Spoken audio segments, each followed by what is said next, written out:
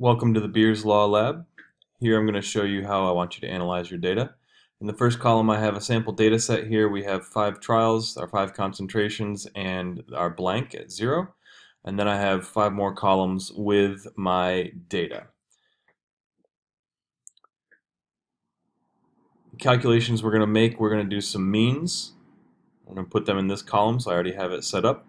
We're going to do some standard deviation, since we have multiple measurements at each trial. And then we're going to calculate a mean deviation, and I wrote average, so I'm going to change that to mean.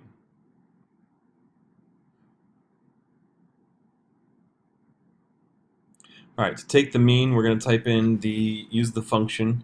We're going to hit equals, and we are going to write the word average,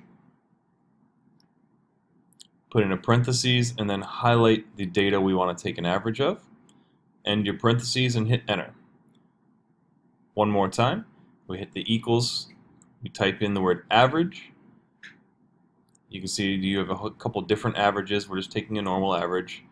Highlight the data you want, close your parentheses. You can see it tells you what the calculation will be if you want to preview.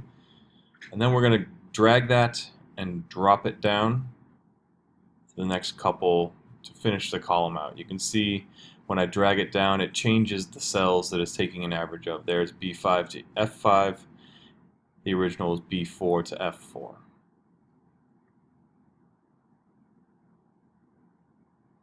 So I'm going to click this again and drag it down, and that completes the means for the data set. And I want to type this mean absorbance. I'm going to resize my columns here.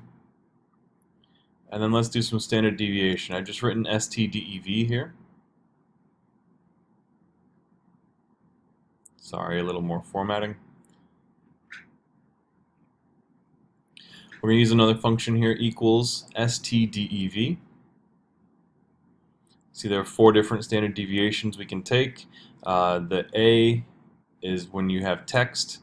Then you can do standard deviations of a sample, which is the first one, or standard deviation P, which is of a population. But we are just doing of a sample. So again, you highlight the data you want, and you just hit enter.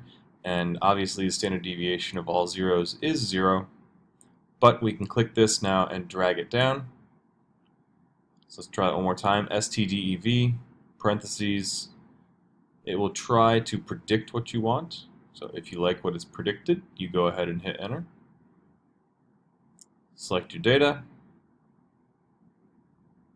And we can click that again and drag it down to finish the column. Now I want a mean deviation. So we're going to take the average, equals average, and I want all of the standard deviations except 0. 0 is not really one of our data points. We were using it to calibrate the spectrophotometer, so we're going to leave the 0 out, and we can see our mean deviation is 0.048.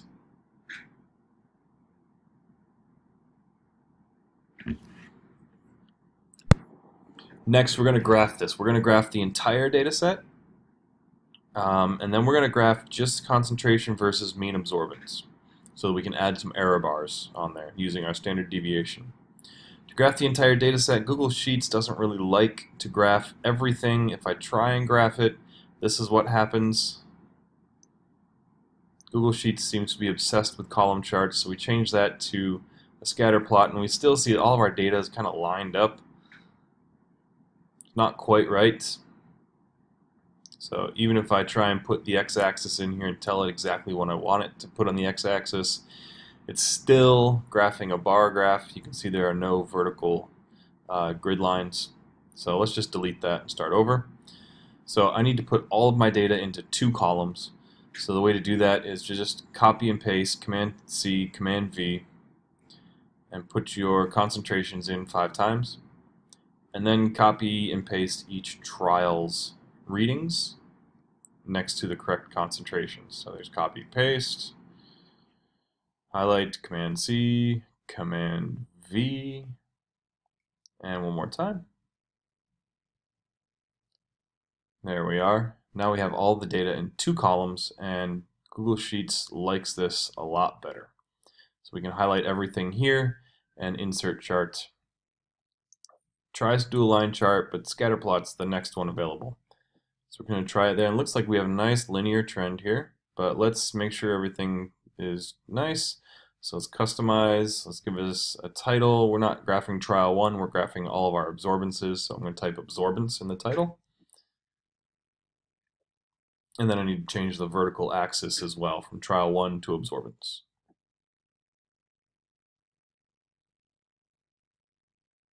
Now if I click on series, I can add my trend line. I need to change the color just because I'm going to do some green here. We're going to show the r-squared, and we're going to use the equation as our label. And then I like to click on the chart area and maximize it a bit so that my equation and my r-squared are on 2 separate lines. This will also spread out my points a little bit and give me a nice, easy to read graph. You can see we have a trend here. Our slope's 0.876. Our y-intercept is negative 3.93 times 10 to the negative 3. And our r-squared is 0.972, which is quite nice. That's a good correlation to our data here. It looks like we have one outlier at this point. And that might be giving us some of our error, making our r-squared a little bit lower than it should be. So let's try graphing the mean absorbance versus the concentration. And we'll add some error bars on this time using our standard deviation. So I want these 3 columns, column A, G, and H. I'm just going to insert a blank graph because I'm going to tell it which columns I want. So we insert our graph. I'm going to move it down so I can see my data. Just scroll down, pick scatter plot. It likes when you add the series first, so our series, which is our y-axis, is going to be a mean absorbance. So I highlight it. Then I can add my x-axis concentration. Just one set of the concentrations will do.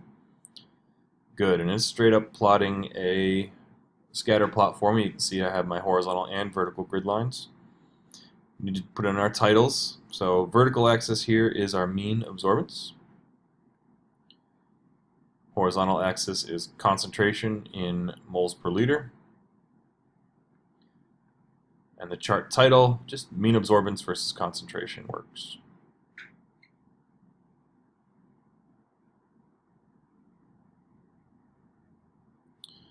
Okay, now that that's done, go to our series. And we're going to click on our trend line. I'm going to change this one to pink. Show the r-squared, use the equation as our label, maximize the plot area to put those on 2 separate lines. Okay, and you can see we can mess around with that all we want, make that plot nice and big. But I also want to add an error bar to this one because I've calculated standard deviation, which tells me the spread of my data. And this will put error bars on every single one of my points here. So I'm going to click error bars. I don't want a percent. I've actually calculated my standard deviation, so I'm going to put a constant there. And I'm going to use the average or the mean standard deviation, 0.048. You can see I type that in and the error bars appear. It does mess with my vertical axis a bit, so I'm going to go type in the minimum of 0 because that's all I really care about in this graph. And there we are. We have a nice mean absorbance versus concentration. Let's put these 2 things side by side so we can look at them and compare. So the equations of our lines should be exactly the same. You can see they are. R-squared for the mean absorbance is a little bit higher, about 1% higher, or 0.5% higher than the one where I plotted every data point. That's probably due to the outlier being gone. We've used statistics to get around that outlier, pulling our r-squared correlation coefficient. All right, there you go.